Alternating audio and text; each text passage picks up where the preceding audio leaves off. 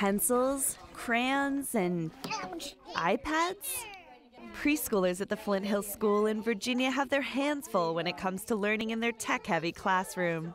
We see the iPad not as a sort of a device for consumption, but rather to create and connect.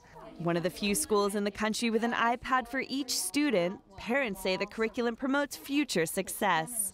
The more they can get their hands on it and learn it, the easier it's going to be for them in the future. Unlike traditional media, tablets are interactive, and students here produce picture books and converse with PENPALS on Skype.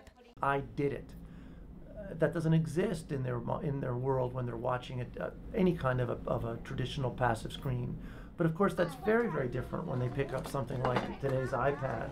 But when it comes to technology in the classroom, how young is too young? Only a short drive away, the Washington Waldorf School doesn't allow any electronics in class, and preschoolers are getting hands-on in a different way. We really respect and honor childhood as a state that doesn't need to be rushed through. While the American Academy of Pediatrics has no official position on iPad use in preschools, doctors say moderation is key. It becomes an issue of what's being displaced. You're spending a lot of that brain energy on this iPad and not perhaps enough of it on human interaction and three-dimensional manipulations. Whether they're drawing on this tablet or that one, for parents, the goal of finding high-quality education remains the same. Maggie Mazzetti, The Associated Press.